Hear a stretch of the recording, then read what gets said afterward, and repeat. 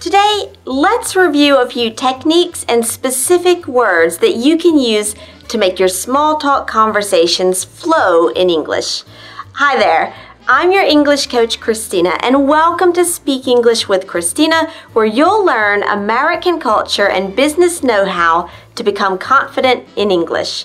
Small talk is a great way to create connections.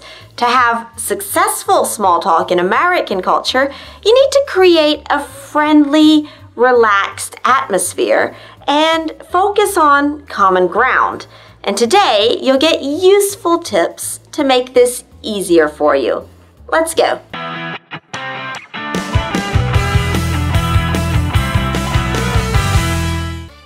Plus, tomorrow, big news! You'll have the chance to become a master of small talk in English. We open registration for my course, Successful Small Talk, tomorrow. And when you join, you get much more in-depth advice, lessons, and exercises to practice small talk and feel comfortable in everyday conversations. Be sure to sign up to get your invitation in the link below this video.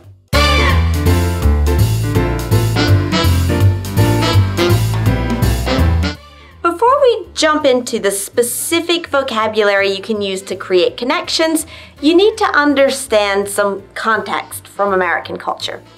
In some cultures, especially in France, for example, a good conversation is often lively with frequent interruptions and friendly disagreements, and conversations can easily become animated debates, and that's fine.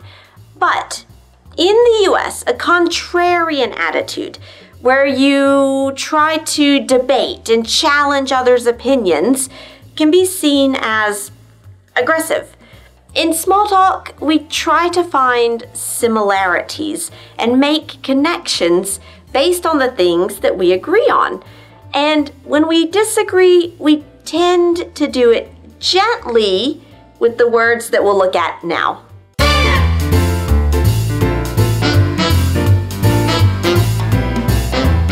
The word actually can be very useful for your conversation. Now, careful. For many Latin-based languages like French, Spanish, Portuguese, or Italian, actually is a false friend. It means in fact or in truth. And it's very useful to gently correct someone or to agree enthusiastically. If someone asks you, for instance, "So I heard you're working with Juliet?" Well, you can gently correct them with actually, like, "Actually, I'm working with Janet." Or you can enthusiastically confirm their statement with, "Yes, I am actually." We use actually very often for corrections, but be careful. Making too many corrections over and over and over can be seen as aggressive and a little rude. Sometimes you can simply just let people be wrong and go with the flow. In American culture, you want to keep small talk positive. So when you can agree with the other person, do it loud and clear. For that, you can use the words, "That's true," and "You're right." As in, "So I heard Juliet is a good boss, right?" You can answer, "Yeah, that's true. She's amazing." Or, "Yeah, you're right. We've made a lot of progress thanks to her." And people love to hear that they're right, so say it. But it has to be sincere, though. Finally, here's a special expression that you can use to sound just like an American. It's the phrase, "I hear you." And it's not about the sound of their voice. It's about empathy, especially with bad situations. With "I hear you," you're saying, "Yeah, I understand. We share a similar experience and a point of view." For example, I can't find my glasses. Why do I always lose them?" Yeah, I hear you. I'm always putting them down, looking for them for 10 minutes, and seeing that they were just in front of me. Happens all the time.